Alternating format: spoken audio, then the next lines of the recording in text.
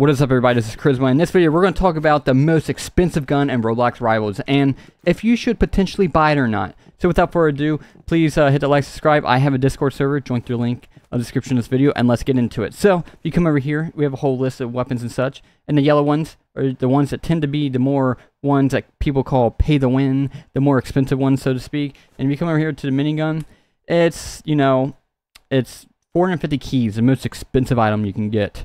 And you would think in your mind, if that's the most expensive item, it's probably going to be one of the most powerful ones. Well, I'm going to tell you right now, it is, from a competitive standpoint, from like doing well standpoint, it's just not good. It's not good at all. And I'm going to show you just in the games and such. And when I play these games, I could dominate with the gun, but like I'm going to explain to you just along the way when I'm playing the game that it's just like, it's not really the most worth it. Because when you go against good people and such, it's just really hard to do well with it because good people can just really outmaneuver it. When you're using the minigun and such, you're slower and all that. So let's see if we can get into a match. Okay, so we got the minigun. We're gonna bring out the Uzi, scythe, and then just put on med kit. Boom. Okay. So it takes about a second to load up. So when you start, you know, left clicking on your mouse or right trigger on your controller, it doesn't shoot right away. It makes sense. It's a minigun. Typically in games when you play with the minigun, it takes a little bit. But like, it does some nice like 8 damage per hit, and you can just spray all 200 bullets. But it makes you a target. See how I'm already getting like just shot at? It makes you a big target. People think that the minigun is terrifying. They're like 72. Okay, so we're gonna try to press up. Oh crap! Come on. You see how he like pressed me and I didn't have time to like get it rolling again? That's another reason why it's just, this gun is not worth it in terms of like, if you really want a weapon that's really good the game. Now if you just want to like try to meme on people or like, you know, you just want to have it and try it out, like go for it. Like, but in terms of using it, it's definitely not the most optimal. And part of me wants to make this video to just kind of show you what it's like because it is an expensive item. Not everyone's willing to pay like a lot of Robux for it and such. And I just don't want people to necessarily get their hopes up and think that the minigun's like super good. And then it's just trash, you know? Expectations. See, it's hard because people start like moving around. And there's like a... See how I just like I got one kill, but like all someone has to do is just like move. And then I have to like let go of the trigger. And then he can pop out and just get some shots on me. So, like, if someone has a minigun on an enemy, you can just kind of, like, you know, if he starts, you hear him rolling up, just hide. And then if he lets go, pop out, shoot him again, and hide again. And it's, like, really annoying to you know, as a minigun user. But, like, it's really good for, like, getting, like, chip shots. Like, little, like, 30 damage here, 40 damage here. But it's not necessarily good just for, like, finishing people off.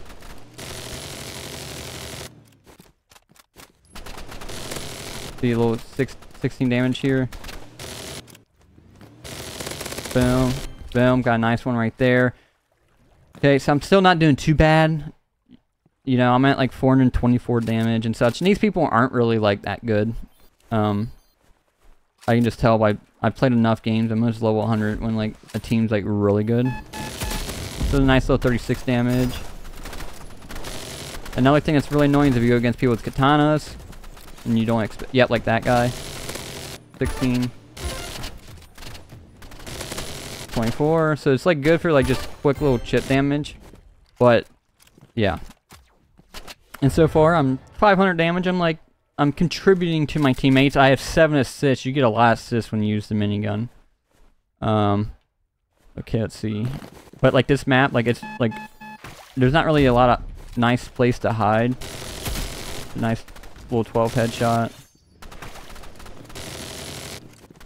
See how he can like just kind of hide it. Boom. And I still haven't killed him. And boom, finish him off. Where is he at? We got the win. So you can see right here, I went 3 and 2 with 7 assists, like middle of the pack with it. And then those were against people that weren't really good. Those people were not really good at all. Like, those are just your typical average players that you go against. I had one match I was recording earlier, and I just didn't put it in because I just, like, I went against a super tryhard team, and I just, like I wanted to show it, but did not want to show it because I got stomped, but I also wanted to show it because, like, it just really showed just how, like, you know, bad it is against tryhard people. Okay. And it just depends what your expectations are. What I might try to do is try the, yeah. Might try to build a wall and then kind of hide it and use it as like a, let's try this.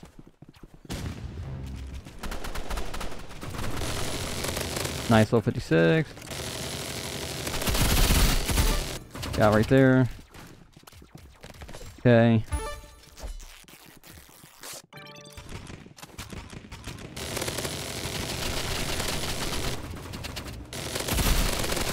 Yeah, I just like, did pretty good, like 400 damage. Like, when you get like an, you know, when you get like an average group of people, you can still have fun with it. You can still do good. You can still contribute to your team. Like, there's definitely no issues there.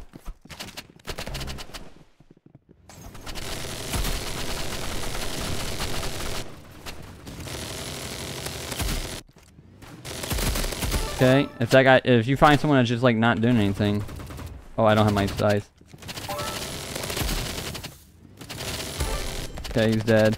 See, that guy was just using a knife, so he wasn't really playing like a tryhard. He was just trying to meme around. If you get players who just average or meme around, like, you're chilling. You can still good and contribute. Oh crap. That's not good. Need to heal. I don't know. See, if this guy just standing there doing nothing, yeah, you can just kind of evaporate people. And see if you get people like that. You see, like, when you get, like, not the best people who are just kind of doing nothing, you're just like, yeah, you can do well, but when you get super tryhard people who are strategic and, like, are in groups of people and, like, very structured and, yeah, you just, the minigun. Just trust me, if you want a super tryhard weapon, if you want to, like, hey, I want to do good in ranked, don't buy the minigun for that reason. Look at that, 3 people already left. So, okay, let's see if I want to rush in. Another thing with this weapon is, like, it's kind of hard to rush in with. Like, you can do it.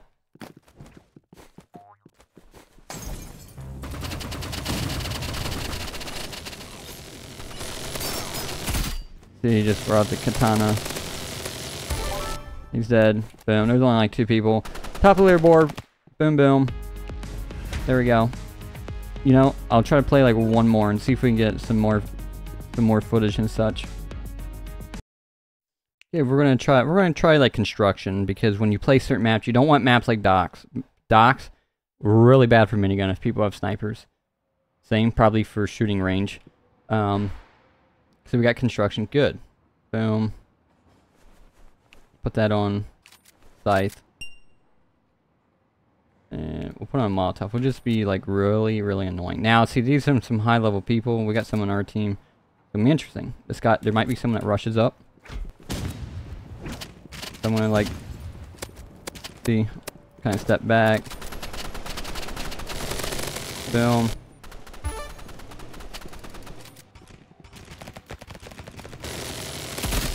Boom, dead. Boom. Okay, just melted them. 2-0. Got 1 assist. Got kind of ticked in the beginning because when I was firing up my gun or when I threw the Molotov, kind of let me a little vulnerable. So what we're going to do is we're going to jump up.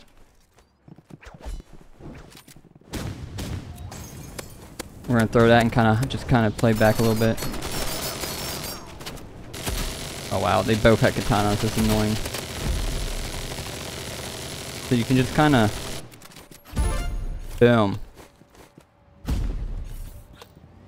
I don't know where the last guys went. Might be hiding. Yeah. Boom. It was a good try. Good try. So yeah, they both had katanas right there, and I couldn't really see because like when the minigun's like bursting, and just they were having white skins. It just I took like some hefty damage from it. So we're just gonna. Nope.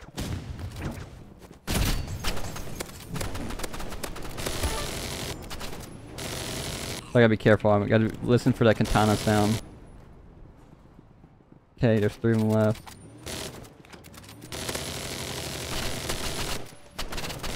Yep, see, I got taken out. When they like press up on me and such, or snipers catches me off guard. That's a cool sight. Oh, he just run in there. Okay. Oh, oh. That dude almost died. Okay.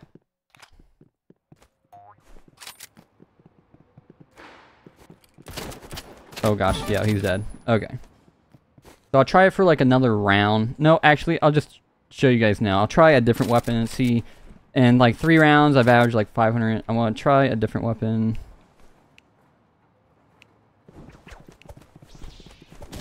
Crap, crap, crap, crap, crap. I knew they were going to do that. I'm about to die, I'm about to die. Got some nice tick damage right there.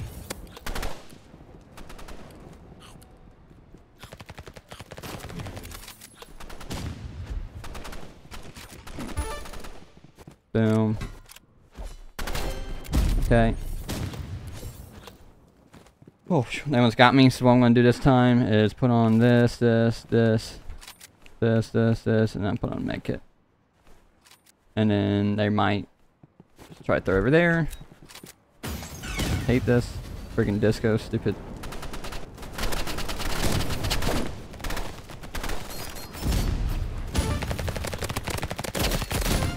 $108 damage.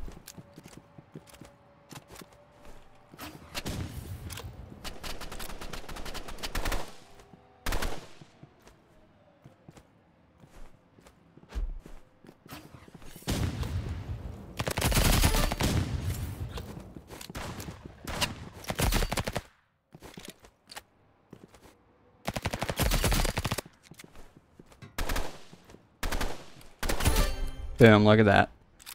So in just like 2 rounds, I've already like doubled my score just from using different weapons in the minigun. And I'm playing against the same people and such. It's just, yeah, it's going against using just like a burst or something. Gotta be careful with this stupid blind spot.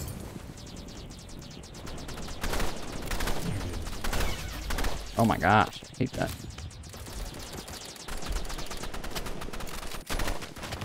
I'm pressing.